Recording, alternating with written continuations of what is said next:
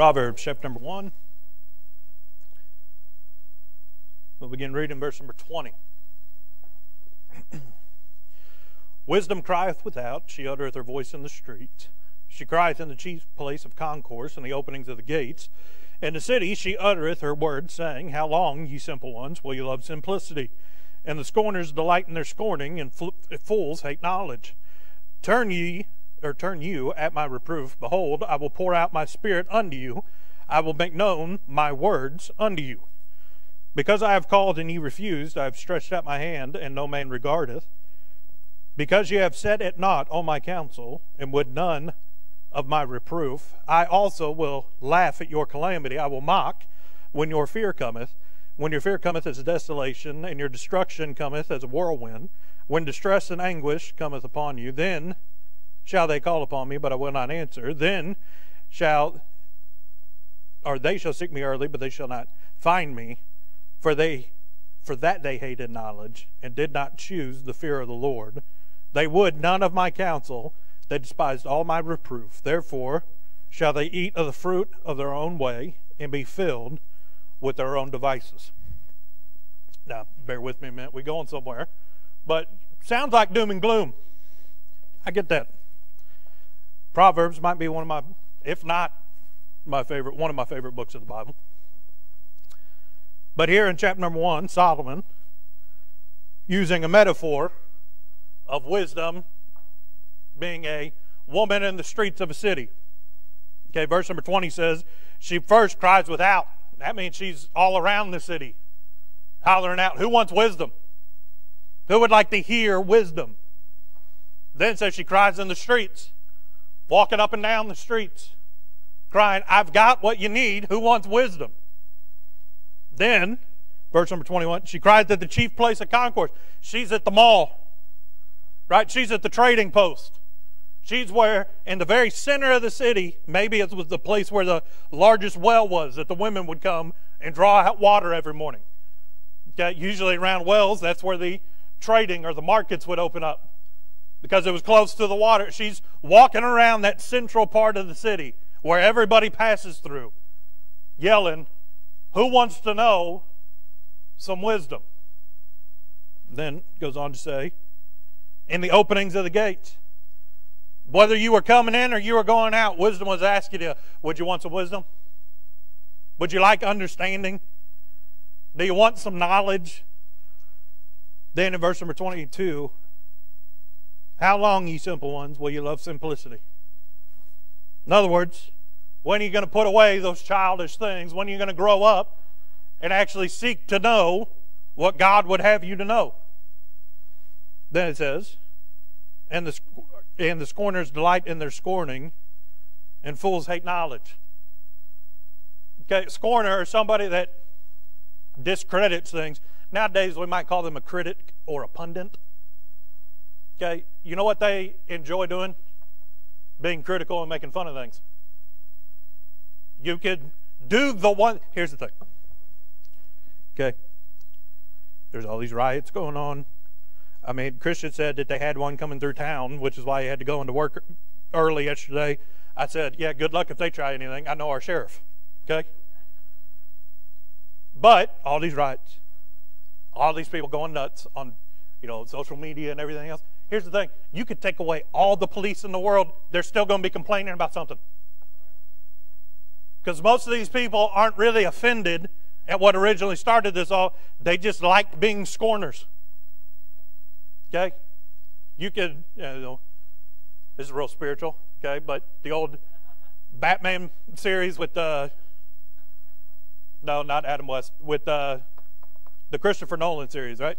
Alfred looks at Batman and says, some people just want to watch the world burn. Okay? Doesn't matter what you do. They just want to burn something down. The Joker said he's just a dog chasing a car. He'd never know what to do if he actually caught it. Right? He's just chasing after something. That's what this verse is talking about. Scorners, you can offer them knowledge. You can offer them instruction. You can offer, and I'm not just talking about that crowd. People that always are critical. People always that have that cynical attitude. Doesn't matter what you try to teach them. They're going to reject it because they just want to be critical all the time. Okay, the only thing that makes them happy is trying to take somebody else's thing that they like tear it down so that they're miserable too. They take pride, they take joy in being able to take something that somebody else likes or something that somebody loves and then discredit it in their own mind. Right? Confrontational. Why do you think last week we talked about the Apostle Paul? He said, when we came in unto you, we didn't use enticing words, but we did have a compassion for you as a nurse for the child that she takes care of. Right? We had compassion, but we spoke things that we knew were going to rub you the wrong way. These people have no compassion. Right? They speak, they're like the shock jocks. They'll say anything to get a reaction. Okay? Scorners just want to scorn.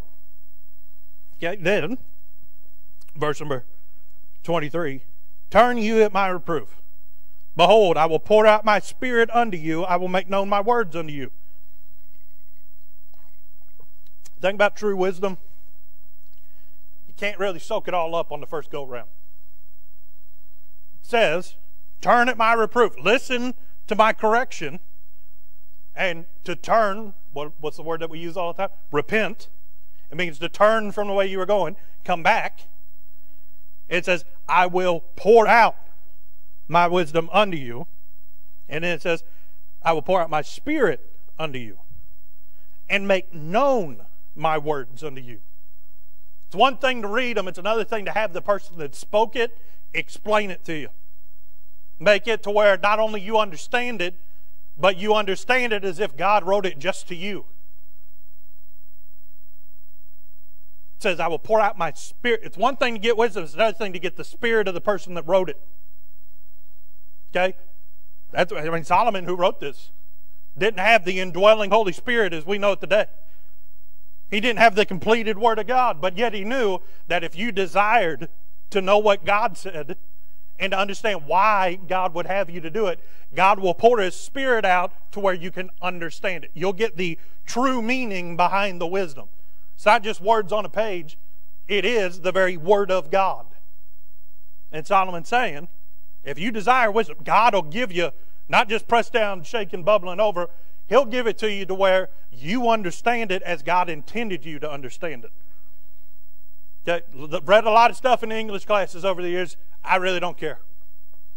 I don't care about understanding it the way that the author intended it. Okay? I really didn't even care to read it. Especially when we got into Shakespeare too long. Always had 5 acts. And then most of the time, he was making up words. They didn't even exist until he used them. Okay?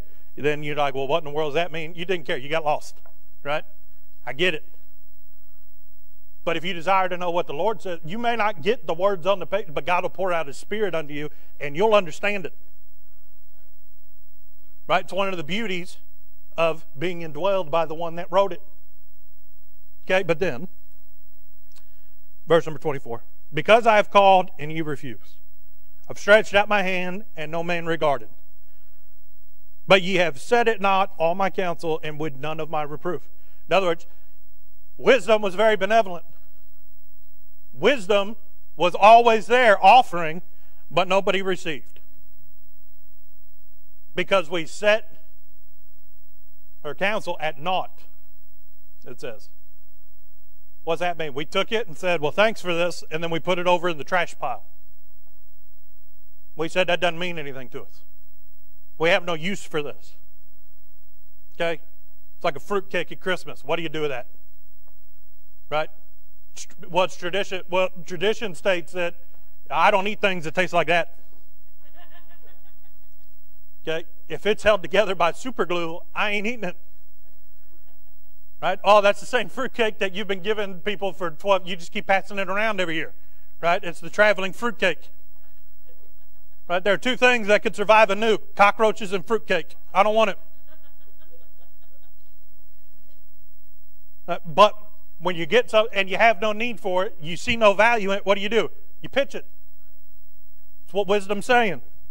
My counsel you regarded as dung. Yeah, you threw it out the window of the house and said, well, don't have any need for that. But then, verse number 26. I will also laugh at your calamity. I will mock when your fear cometh. Okay, God wrote it this way in another passage. Be not deceived, God is not mocked. Whatsoever a man soweth, that shall he also reap. You'd have to be brain damaged to believe that with as good as God has been to us, as good as God's been to this church, as good as God's been to America over the past 220, 40, somewhere in there, I can't remember, I'm not doing math right now, okay? But it's been a while, almost 250 years. As good as God's been to our country, we're without excuse not to thank God every morning when we wake up for what He gave us. But you'd also have to be brain dead to realize that America went away from God a whole long time ago. And what we have now, the calamity, the destruction, is the result of America not wanting to know what God says. Taking God's opinion and setting it at naught. Taking God's reproof or correction and scoffing at it. Saying we don't need that. Well, when it says that wisdom will laugh at our calamity, you ever be in the midst of something maybe tragic, something maybe it's a little depressing, and then you got somebody like me that's got a sick and dark sense of humor and just trying to lighten the situation up, will make a joke in a bad time. You can still find something to laugh at. That's not what this is talking about. Right? What's that? That's called just, hey, I'm tired of being depressed. Let's look at this from a different angle. Right? That's ironic humor. What's this? This is, I told you and you did it. I did everything I could, and really, you're a bunch of fools. What do? You laugh at fools, the court jesters. Right? It was their job that no matter what, they had to be funny. But see this, when it's our fault, here, let me do this. Miss Lisa, if Brother Mike left a rake out in the front yard, or a shovel, or something, and then he was going around and doing yard work, and you said, hey, you left that shovel out there in the yard. Okay. And he just kept doing the work. Or he just walked past the rake. Hey, don't forget to pick that up. And then he stepped on it and smacked him in the face. You'd laugh at him. Because you told him. And you told him again. And you said, hey, I know you've been doing a lot, but you still left that thing out in the yard. I don't want you to step on it. Then he steps on it. It's funny. You can't feel sorry for him. It's his own fault. God doesn't feel sorry for us when destruction or desolation comes, and He's tried to warn us. Then we turn around and say, well, this is all God's fault. God laughs at that. He says, really? It's my fault? Day in, day out, I'm trying to draw you to the seat of wisdom where you can understand what's going on. But instead, you reject it and you go your own way. He laughs at He doesn't care. There's no sympathy there. He says, this is what you have reaped. You brought this on yourself. Now, in loving kindness, if we repent and turn from it, He'll welcome us back in the fold, but we'll still have to deal with that desolation and destruction in our life. Repenting doesn't take away the consequences from what we did before. Right? But then, when your fear cometh as desolation and destruction cometh as a whirlwind, when distress and anguish cometh upon you. Now that word desolation means a storm. Fear doesn't always happen all of a sudden. You see those clouds coming in the distance. Right? Most animals know when a storm's coming. Right? They say that in the midst of tornadoes and everything else, if there's livestock out in the field, they'll all lay down in the field. They know something's coming, and they know the best place to be is close to the ground. Right? But you can see the clouds coming. You can hear the thunder coming in the distance. And slowly that fear builds up in you.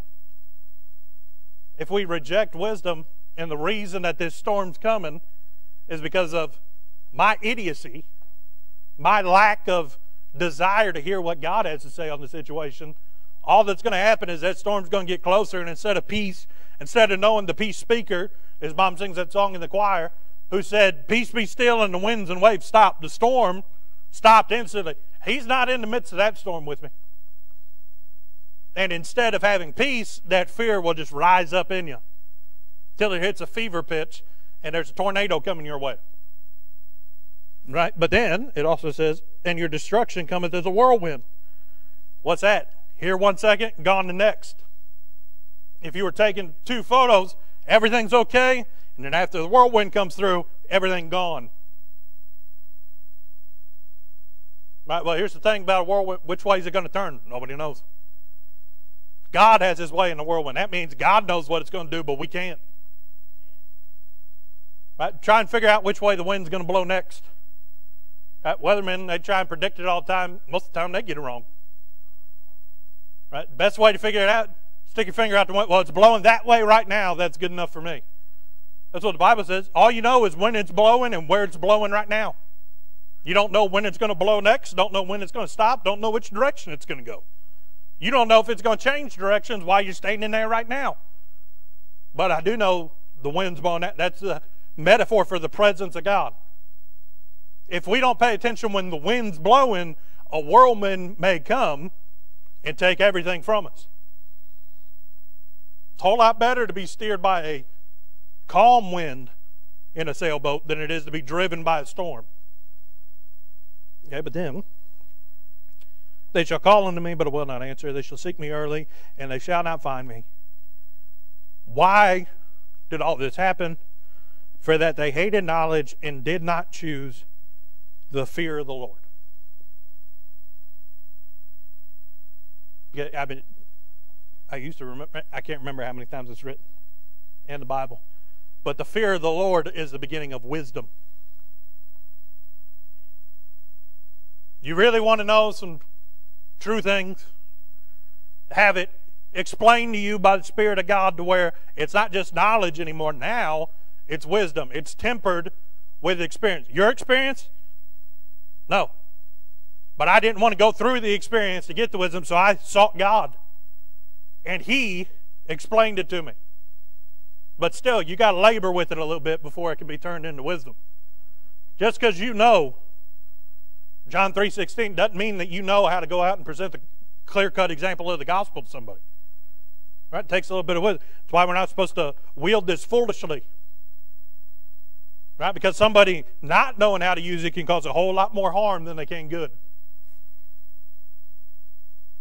You want to know the best way to witness something? Tell them what Jesus did for you. You know that. Right? What's that? That's wisdom. I don't know what He'll do for you, but I know what He did for me. Right? You may need something. I mean, we all need our sins forgiven, but you may be in a completely different situation. But I do know what He did for me. I do know what He did for some of these people throughout the Word of God. And because I read that and I believed that He'd do that for me, I just believed that He would, and He did. There's wisdom in that.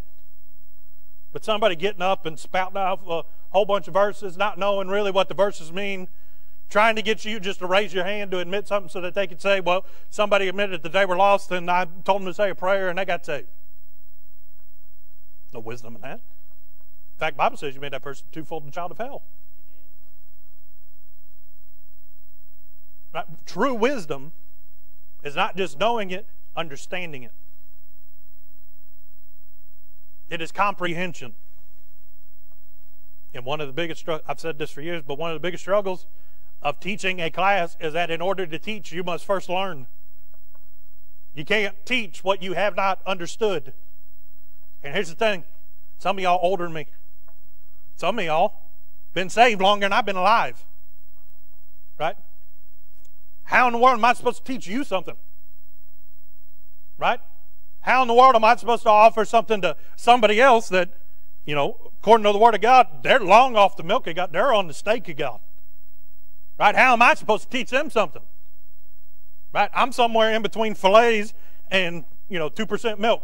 Right? Whatever that is. I'm at, Longhorn. I haven't made it to the real stuff yet. Right? I'm getting there by the grace of God. But you must first understand. Right? All these people that teach Sunday school, they study throughout the week. Well, you say, well, they're teaching on Daniel and the lion's den. Yeah, but I forget things every now and then. Maybe God wants to bring out something in that story that I knew, but I forgot it. But they have to understand it and comprehend it before they can give it to those children. Right? Same thing here. Why do you think that the Bible says that a pastor is supposed to be given to study in prayer? Because he's supposed to comprehend the will of God for the people of God so that he can deliver that message from God to the people of God as God intended it. It's a heavy burden. That takes a lot of effort Not because there's a lack of wisdom, but because I got to get the flesh out of the way so my spirit can understand the truths of God as God wants me to understand them. Wisdom saying it takes a lot of work to get wisdom. You got to labor in order to have wisdom. You know what it takes to have folly or to scorn? Very little effort. That's why verse number 30 says, therefore shall they eat of the fruit of their own way and be filled with their own devices. You didn't want to labor out of a love for the things of God to understand what God had to say. So now you get to eat of that sour fruit, that rotten fruit that you grew. God now scoffs at all of your efforts, and you're going to go to the field and find nothing there that'll help you. But why did it all happen? Because of a lack of the fear of the Lord. Because, verse number 29 says, they have hated knowledge and did not choose the fear of the Lord. And let's be honest. I stopped watching the news for a little bit. I found a guy that I like because he takes all the news and he just boils it down to what I need to know. And then in about 45 minutes, he gives me all the highlights. I'm okay with that. Okay? But there's talk. These people are nuts. Some people are saying, well, if Trump wins again, Democratic states are going to secede from the Union. No, they won't. You think all them blue states are really going to win against all them red states? Let's say, who's been taking away guns for all them years? Blue states. We win.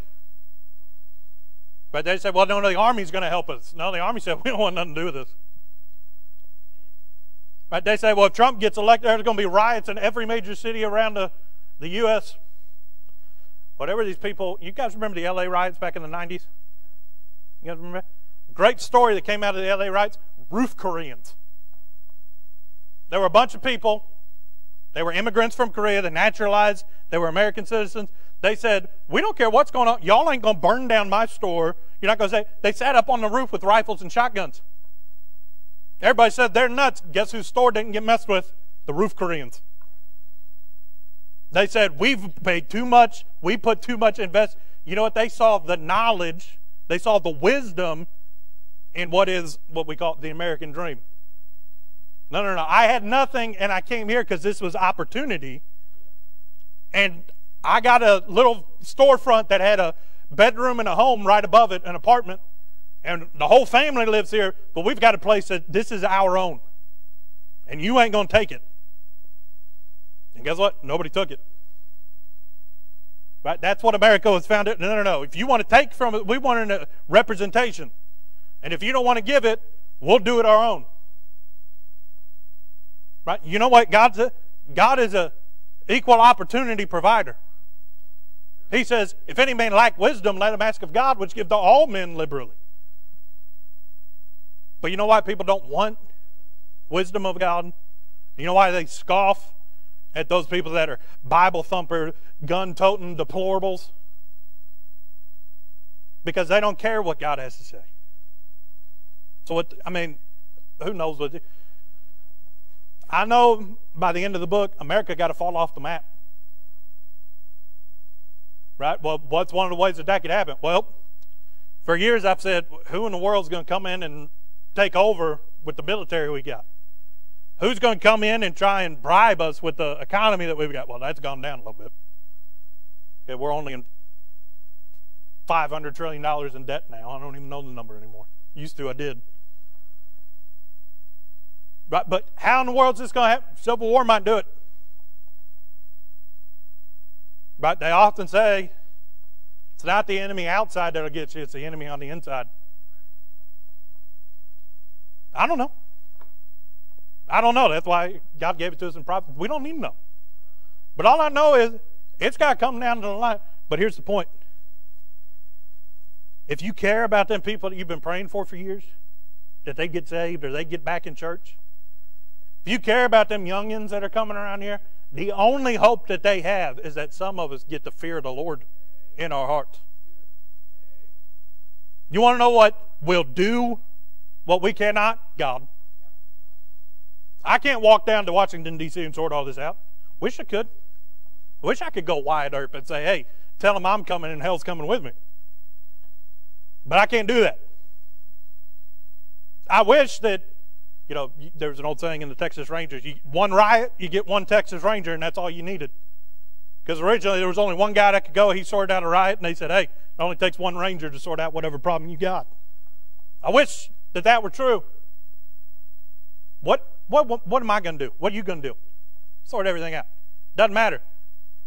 Right? There are those that have positions of authority. There are those that are higher than them. And then there's one that's over all of them. His throne's on the side of the north. Right? Not one man comes to power that God doesn't ordain it or allow it. One or the other.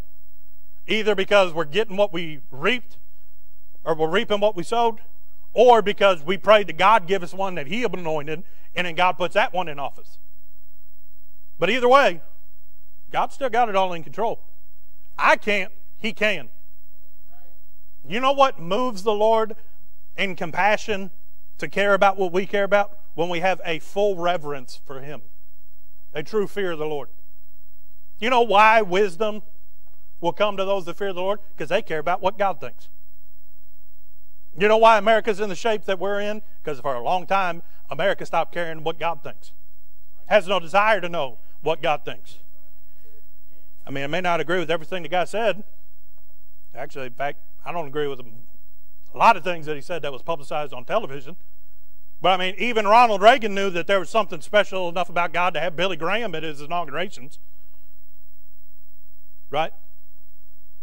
But the whole situation America's in, because long ago on the coasts, people stopped caring what God said and said, well, tell me what man thinks. People stopped caring about what their neighbor thought of them, and they said, hey, just let me do what I want to do. And I'm not going to hurt you, you don't hurt me, and then just let me do whatever I want. Well, now it's hurting some people. It's not just protesting. People are dying in these cities. I can't straighten that out. What if that came to Florence? Well, I know what I'd be prepared to do. How about you? Right? What if that swept through Cincinnati? What if that found you at your workplace? I don't want that. I want God's blessings. Right? I want God to be able to get a hold of this nation's heart and bring true revival. But we're just going to teach on this more. I can't sort it out, but God can. You know how God can sort it out? First, it starts here with me. Not with somebody else in the church. Not with those group of teens that keep meeting down at the rock altar to pray before church. Not with those men that come Saturday night and pray for the services the next day. Right? Not with the pastor. Me. Takes accountability if you want God to sort things out. David's great sin with Bathsheba. Right? And Uriah the Hittite. You know when the Lord forgave him of it? When the man of God came and said, thou art the man. And David said, it's my fault. Accountability. Right? No, before that, David desired the presence of God on his life so much. I mean, when he brought the ark back into the city, he had been given all those sacrifices every so often, all the way back to Jerusalem. Right? He's just worshiping God all day. By the time he got there, he's slap happy in the Lord. He's dancing all around. Everybody else, well, one of his wives said, hey, you're acting a little foolish. He said, hey, I was full of God, and I don't care what you think. Right? There was a time in David's life that he said, I just care about what God thinks. Don't care about anything else.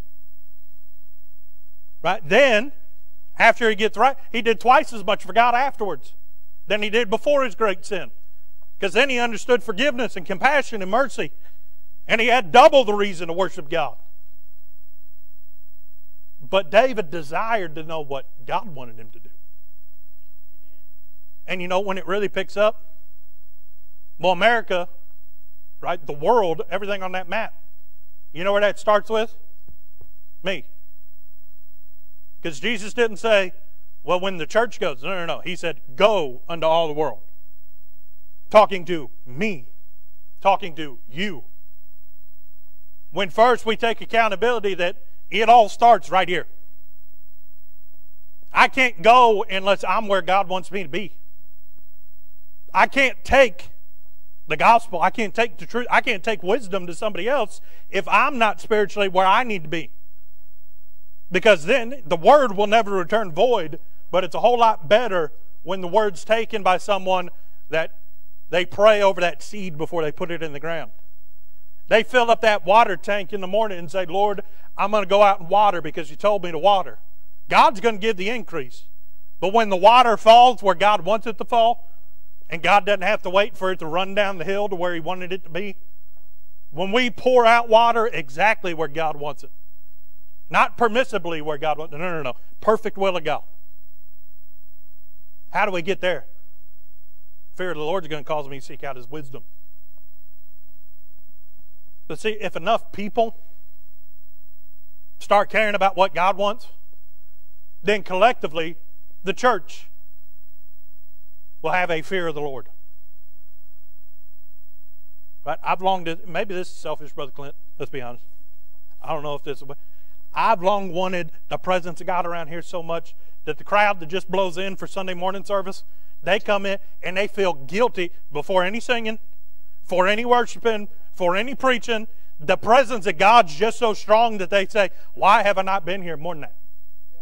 You know where that starts? A whole lot of people getting a fear or reverence of the Lord and desire the wisdom so that, Lord, when I come in, I don't want anything between me and Thee. Lord, I don't want it to be, I'm following the footprints of Jesus. I want to be hand in hand.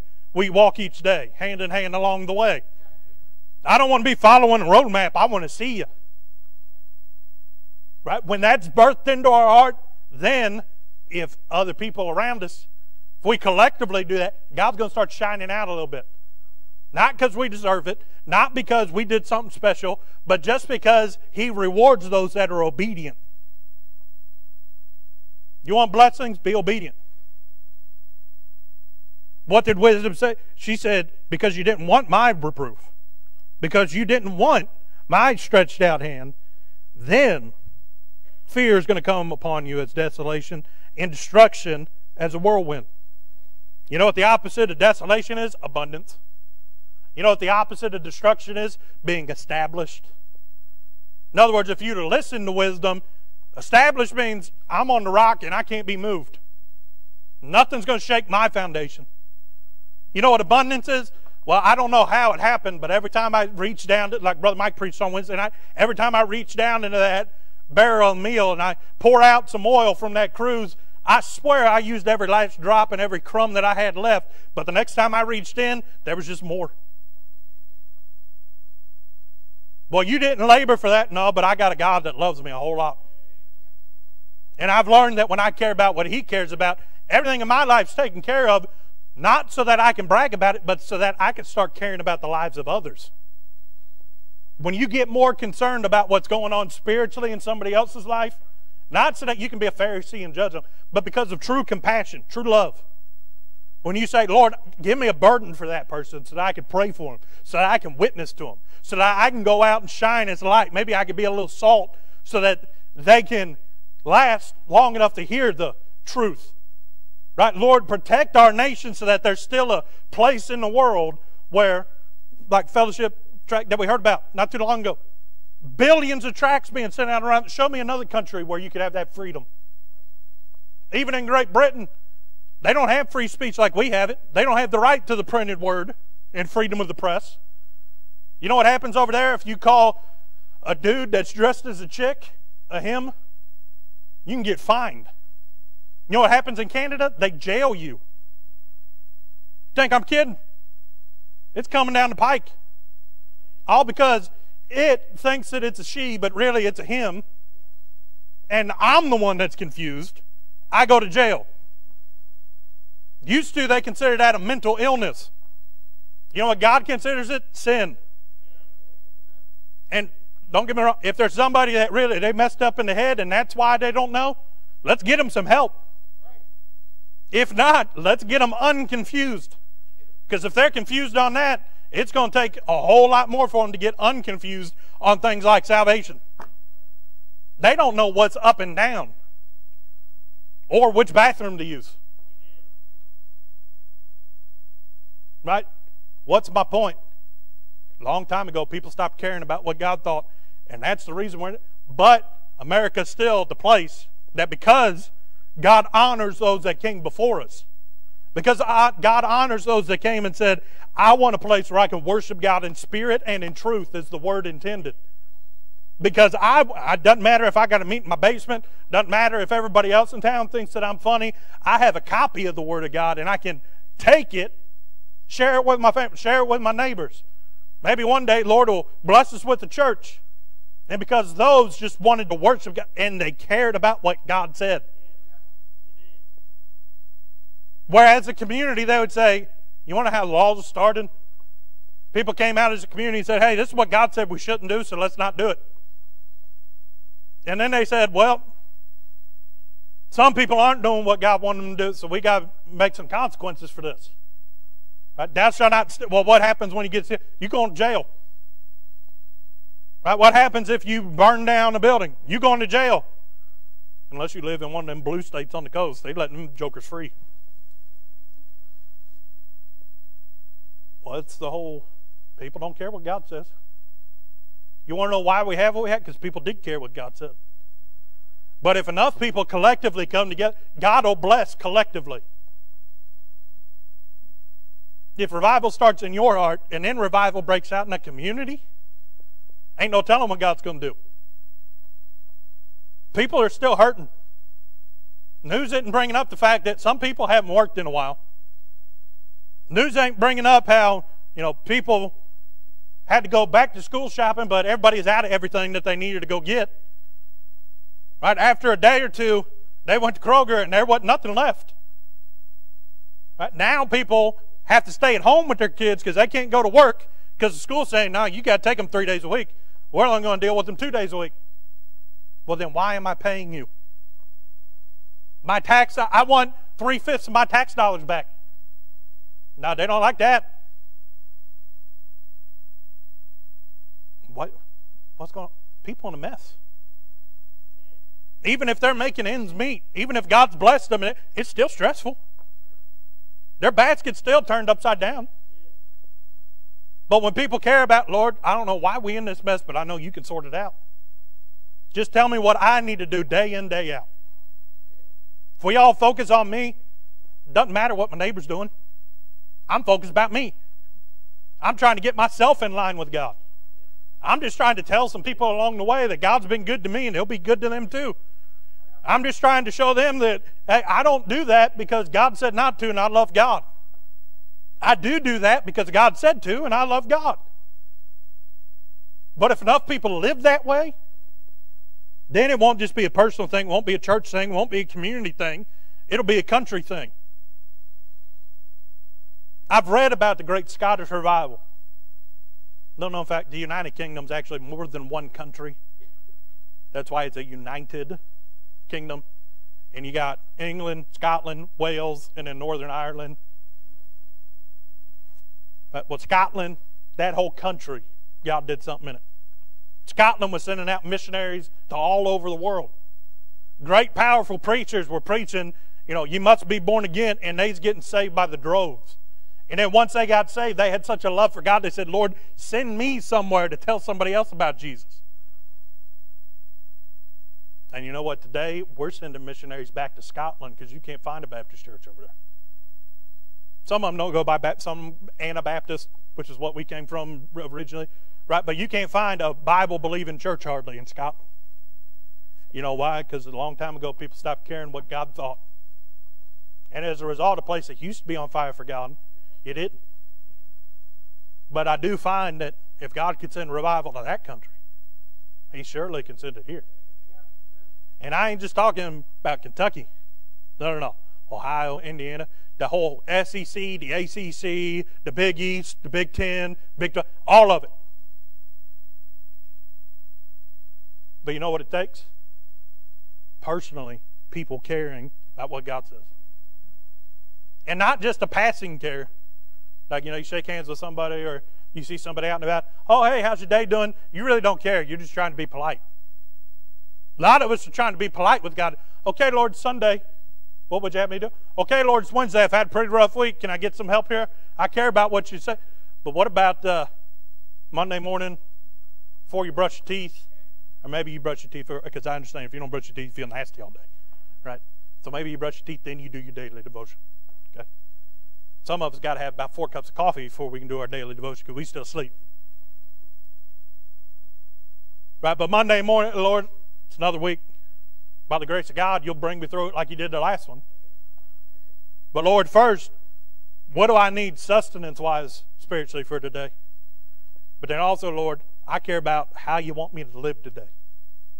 Who you want me to tell today. Give me a burden for somebody. How many of y'all take tracts and pray over them before you give them out? Saying, Lord, show me the one that needs this tract. How many of y'all have tracts available to give out when you're not at church? Not being indicted, I'm just saying if you care about what God cares about, He cares about taking the gospel. He cares about telling. He cares about going. So I know that if you care about what God cares about, you care about that. Right? How many of us care about separation? Spiritual separation. We're in the world, but not of the world.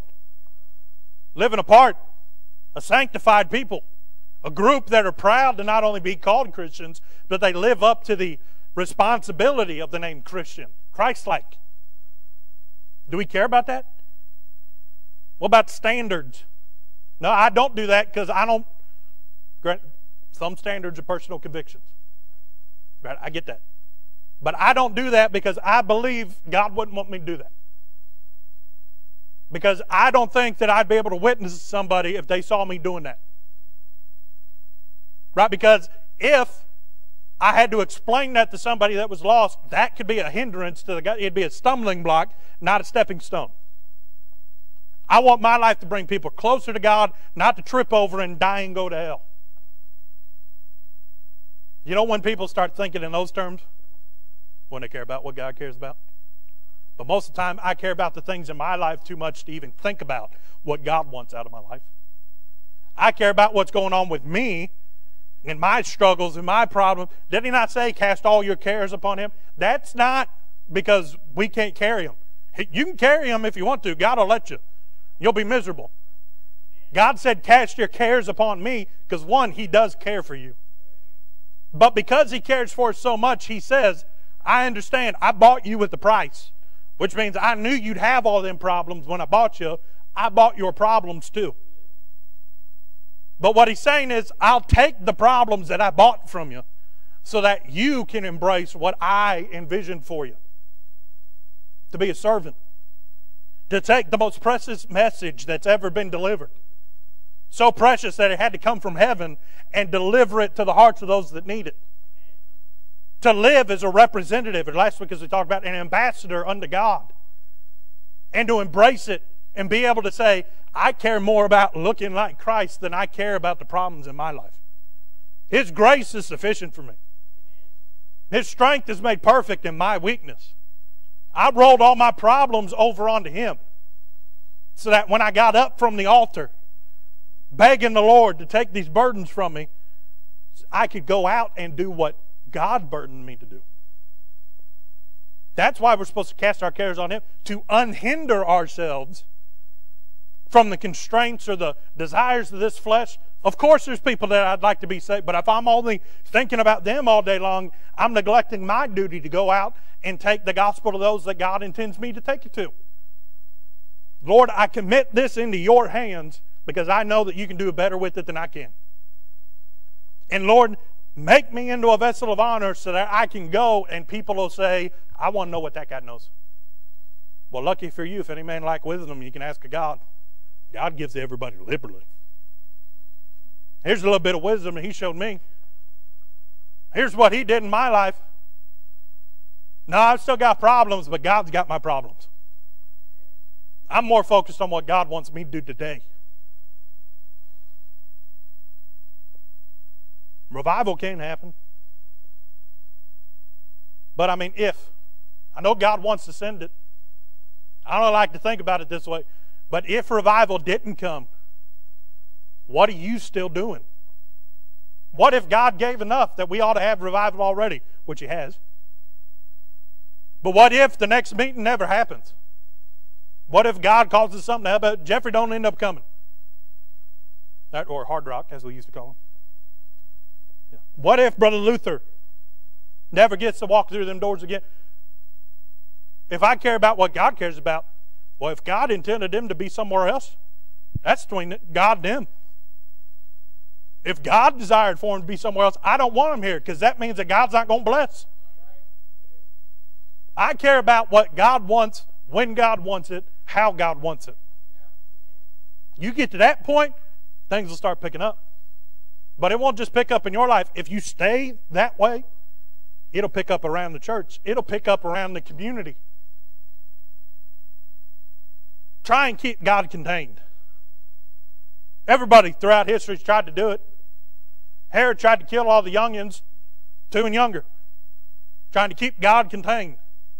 The Pharisees said, don't go out and preach in his name. They didn't need to, because everybody that saw that lame man get healed did a whole lot of preaching to people about Jesus that day.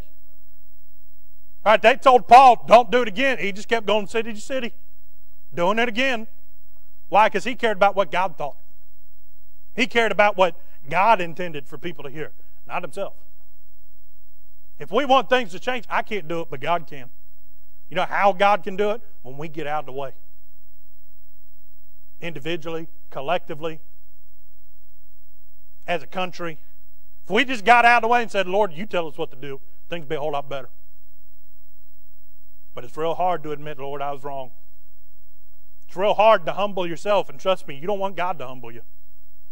You don't want God to knock you off the pedestal. It's better to get off your own pedestal and say, Lord, I don't care about that no more. I care about what you want me to know. I care about what you want me to do. So teach it to me so that I can understand it. And once I understand it, then I can give it to others. Did you know that you could receive a daily devotion every morning in your inbox? Head on over to ibcflorence.com and click on Daily Devotions to sign up today. And as always, thanks for listening.